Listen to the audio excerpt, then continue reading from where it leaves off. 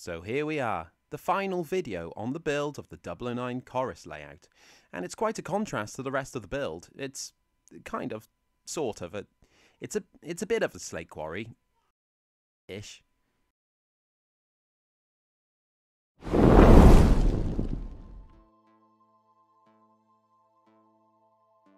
Hi guys. So at this point the layout looks complete, well apart from the edging, but we'll get to that later. Edging aside, this view is looking pretty good. However, the layout was designed to be viewed from every angle, and that includes a dramatic 180-degree spin. So let's do that now. Christ alive, look at all that bare foam. The foam doesn't actually need cutting today, and the gap on the edge was filled in when I worked around the far end. So the first thing I actually need to do here was paint the foam black. And no, I don't need to add filler on this part.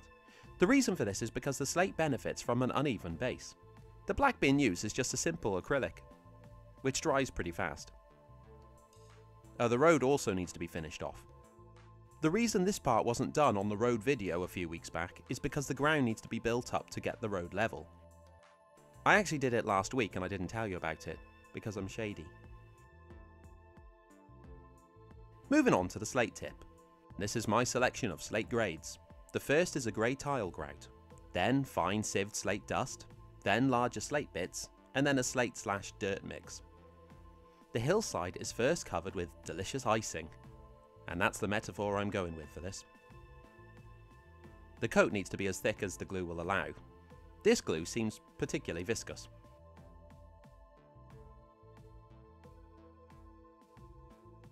Then the larger slate bits are piled up against it.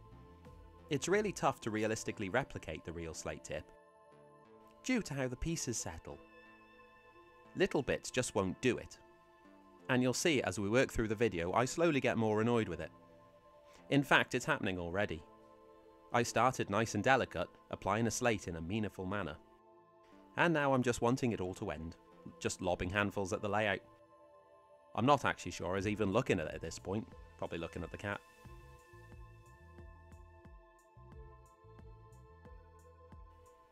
The excess slate is swept off the line with a soft brush. This doesn't need to be spotless, you just want the larger pieces far enough away that the trains won't catch on them on the way past. You can see how I'm making a little pile between the line and the road here.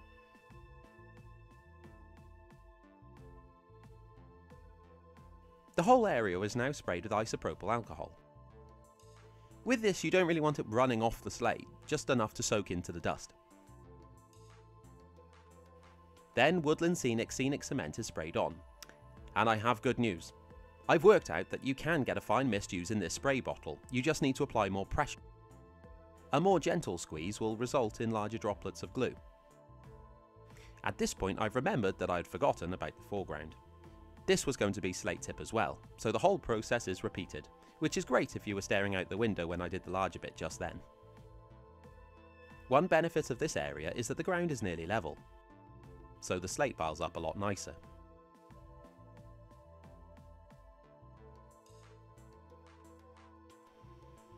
I also started to add finer slate dust mix to the edges of the slate areas, to blend it in with the scene a bit more. In reality, it makes sense that you'd find finer pieces in this area, doesn't it? I don't know, I haven't actually checked, that just sounded legit. One thing I will say about the Woodland Scenic cement is when it's dry it's a brilliant hold. And since it's soaking into the slate dust between the larger bits, it's basically setting like concrete. Ah, here we go. At this point I was getting sad about the finish on the hillside, as it's too fine, and I was trying to get the look of larger chunks of slate like at the entrance to Aberllefenni. So larger bits were applied on top. This all needed a day or two to harden, so I went away to watch my current favourite K-drama on Netflix, Startup. Okay, so the slate is set in, and the next issue is how the slate doesn't look like miniature slate at all. It looks like small pieces of slate stuck onto the side of a foam block. So I'm going to try and fix that with paint. The first step for this process was to highlight the individual slates by dry brushing light antique white from above. As I decided the best method to add scale to the slate was to add artificial highlights and shadows, because that's the only thing I know how to do. Next, you can look at my massive hand whilst I apply enamel black wash to the slate. The idea is that this will settle between the individual slates, but I'm just dabbing it over the entire area as I'm not going to sit for 3 months dripping it into the gaps. And then I use some kitchen roll to wipe it off the raised edges. It kind of worked. The black wash does seep into the surrounding area, such as the road. So to hide this, the fine slate dust was brushed over these patches. This actually worked really well. Finally heading towards slate satisfaction, I turned my attention to the railway. I used the slate dust to ballast in this area as it would make more sense that the railway to use slate and not pay for ballast. This also helped to blend the line into the surrounding quarry, as it's all the same colour, and that's nice. I'm aiming to cover most of the area here, as this would help set the slate dust around the road as well as the railway. Ballast bond was used here to set the railway, but I probably could have used the scenic cement and got the same result, but I look more professional if I use different products. The slate's all curing, so I took this time to focus on tidying up the edging. Before painting, any holes or joins needed to be filled in. I actually did do a few of these when I was going around the different areas of the layout, so it's only really this side of the layout that I need to focus on. Humber or Modeller's filler thins down with white spirit, and it makes it much easier to apply on areas like this. I wanted to blend the edges of the slate tip with the rest of the scenery, so I'm going to make more polyfibre shrubbery where the two meet.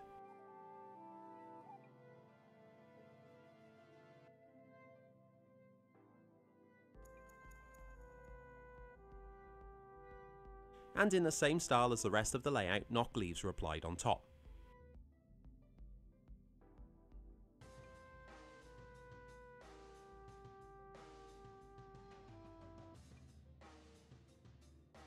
These bushes were also made down on the foreground as well.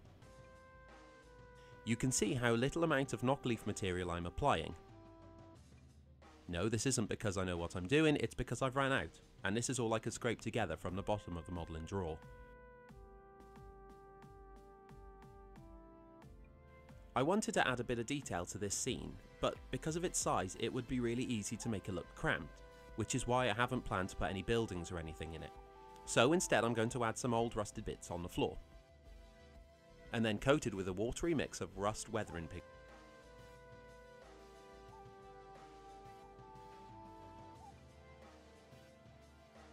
These could then be glued onto the floor with a drop of super glue.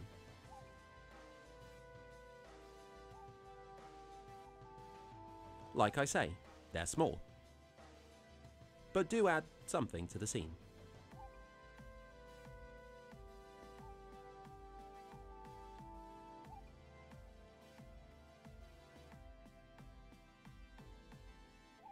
And because Modelrailroad have been kind enough to support me through this project, the final figures are here to build. These are the workmen at rest. I don't need to keep going on about Modelrailroad's supreme quality, but I will. If you haven't seen these in person, you really need to. I have yet to find figures that match the detail in these prints. They are fragile, so you do need to be careful when you're removing them from the supporting frame. It's very easy to snap off, say, a hand holding a mug of tea, for example. The lads are all glued onto cotton buds ready to paint. Because I have 5 of them to paint, I won't go into each one now. I've split them into 2 groups, bluey purple overalls and brown and cream shirt and trousers. The skin areas are painted on first. These are all Citadel colours. The main coat is Kislev flesh, and then this gets a light dry brushing of flayed one flesh on top to highlight the raised areas. Finally, the figures are flipped upside down and a wash of Reglum flesh shade is applied, which sets in the shadows. I know it all sounds very fleshy. The first chap has his trousers added first. This is Army Painter's Leather Brown.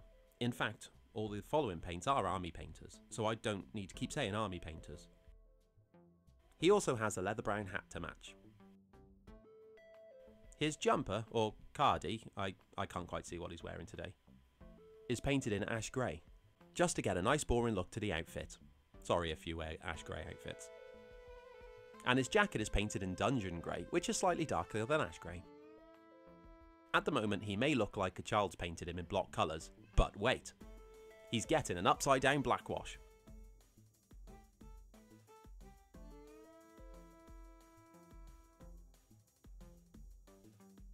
Look at him now, very distinguished.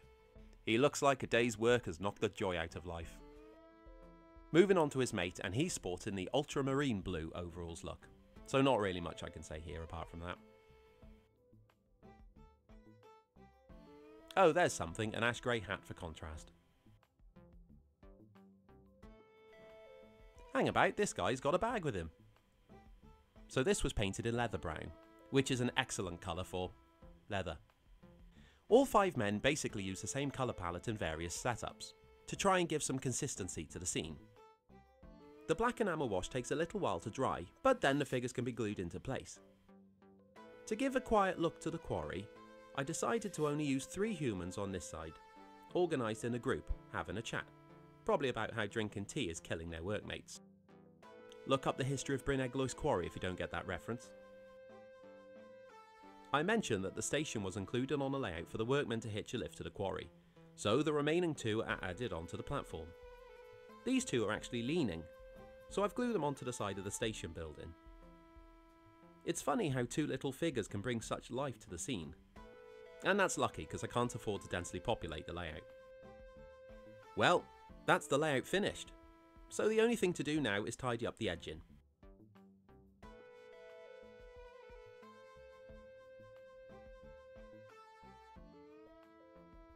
Once the filler's sanded back, I spray the whole thing with black aerosol. I didn't really want to hand paint as I don't want visible brushstroke. Of course, this idea made me wonder how I'd mask off the Scenics. I obviously couldn't use masking tape, so I settled on a bit of paper, and worked at one bit at a time. It worked.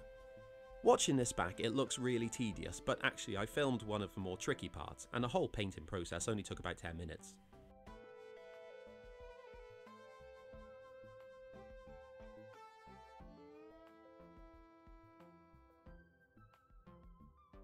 Right then, that's that.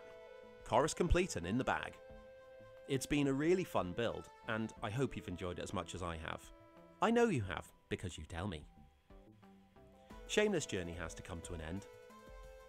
Okay, fine, I'll do another series. God, stop pestering me. And no, I'm not telling you what it is today, but it's narrow again. And it's going to be a prototype build with a fiddle yard, and points, and everything.